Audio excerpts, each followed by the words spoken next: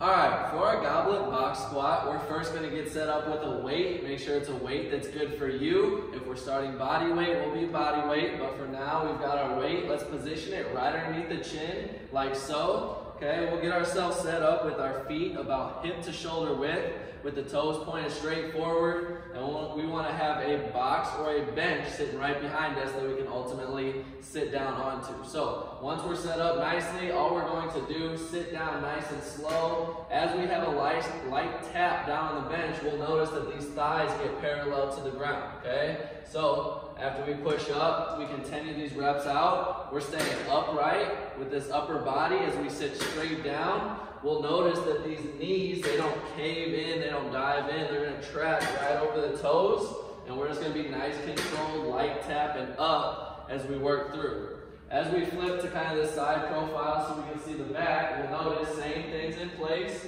Nice and slow, controlled sit down, light tap. We got a nice flat back here. And you'll notice one big thing is that these knees come out to about even with the toes out in front of us, okay? So we're sitting straight down, staying up tall, good control as we sit down, light tap of the bench, and then stand it up. Continue working through for however many reps that you need to go.